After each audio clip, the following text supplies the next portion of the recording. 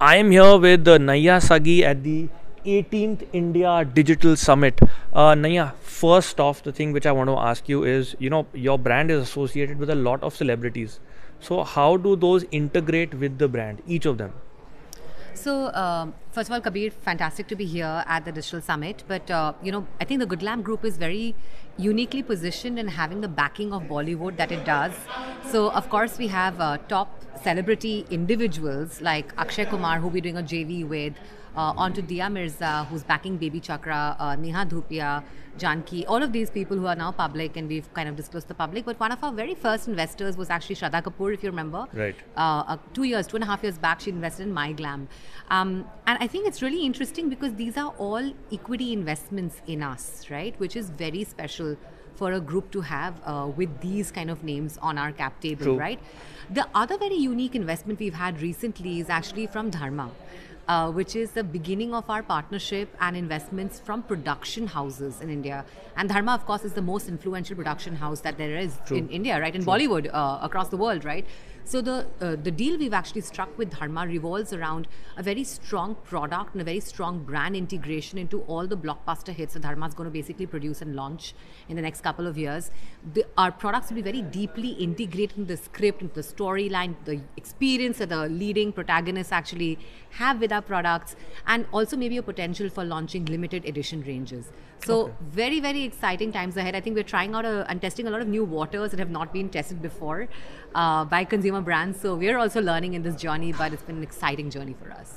So obviously a lot to look forward to. Also, how do you integrate the content with your business? If you could tell us more about that. Sure. So, the way we describe our group is that we are a digital-first FMCG conglomerate of the future, and we are powered by content creators and communities, right? And that's how we look at it, right? So while we're, of course, a personal care, set of brands at the heart of it, and that's our portfolio, how content really powers us is basically connects with a very large base of consumers who come for inspiration, to set aspiration, right? So they'll come discover us on social, discover us on our media assets, also discover us through conversations on our community assets, right? That's also content, UGC content, which is super potent.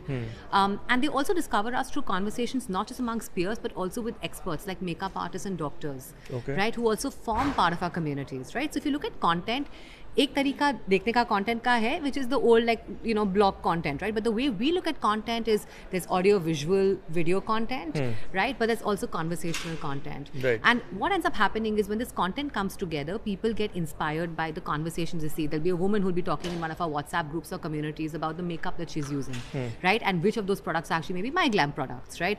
Or a makeup artist doing a tutorial on our social media assets, right? Saying this is how you apply a lipstick for your wedding day, right? So that's how we integrate our content into setting aspiration, but also inspiring our potential customers, reaching them at scale, but also inspiring them at scale. Okay, very detailed answer, very good answer. Last question, because I have to let her go. You mentioned something very interesting a while back during the panel discussion. You spoke about the time when you were in Paris and about how they are using UPI. So if you could just elaborate on that for the audience. So, a couple of months back, I was invited by the Indian government to speak at Vista Tech in Paris, which is the largest technology festival in Europe. It was a real privilege, of course, to represent India. But I think more importantly, what was really exciting was how everybody in Europe was looking at the digital public infrastructure that had already been set up in India and had scaled. And there is no UPI. I mean, there was no UPI in France at that point in time, but there was a partnership that the High Commissioner of India to France was actually then orchestrating with the UPI team to actually launch UPI in time for the Paris Olympics. And that's really in a partnership with Lyra as well, right? So that's the partnership that they were talking about. And I think it's really interesting because for the first time in history, and it's a matter of great pride for us as Indians as well, right? You're looking at technology and solutions on finance, on financial products, on infrastructure, on whole bunch of things, right, that are being scaled from India and replicated in the so-called developed markets. So yeah, I think the eyes of the world are on us, and I think it's a very, very exciting time to be building in India, building for India, because what you're building for India actually has global repercussions. True.